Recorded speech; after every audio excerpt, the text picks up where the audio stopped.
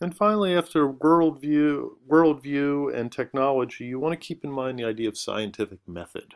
Again, something that most of us are learning in elementary school or our high school science classes.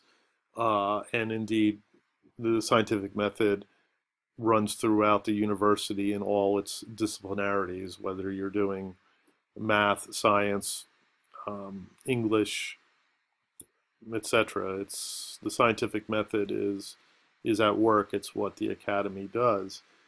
But you want to keep in mind the idea of scientific method, right? What is the scientific method? So how does Galileo make his argument, right?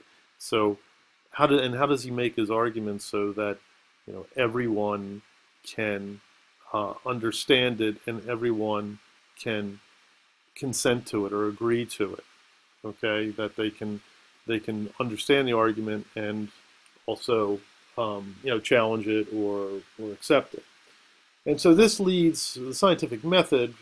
What I just said about scientific method leads to the idea of the text as a democratic text, right? So Galileo is publishing this to the world. Yes, perhaps only scientists of the time are reading it, but he is writing it to a general audience, and he is writing it uh, in a democratic way so that everyone can look at it. And the scientific method is supposed to be a democratic method, that it's not a method of magic, which is only open to the elites or gods and stuff like that. It's something that everyone can do, everyone can read, everyone can work with and argue with.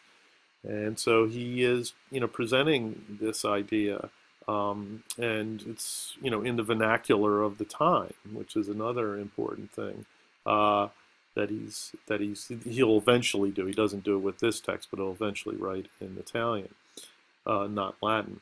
So think of the text as in not just a science text, but how is it a democratic text, right? Is he we often have the idea that science is just telling us things and telling us things that we don't understand, so we have to accept it.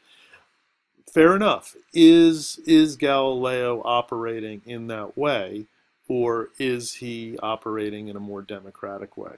And finally, think about Galileo as the Starry Messenger as a capitalistic text, right? Specifically with the use of the telescope. Okay, so Galileo and so technology, science, and democracy as a capitalistic sort of idea is the last thought I'll leave you with.